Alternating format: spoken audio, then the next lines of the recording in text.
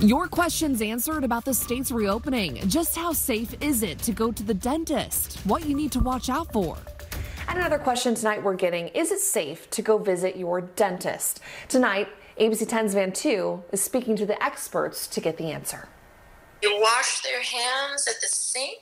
There's a sanitation station, including a shoe sanitizing mat, inside Dr. Monica Crooks' dental waiting room in Sacramento, which now only has 2 chairs. There's a big spacing now. Still, she's asking patients to wait in their cars until they're called in. That's when her staff screens them for coronavirus symptoms, takes their temperature, and provides a mask if they don't have one. I think it's a very safe environment, to be honest with you.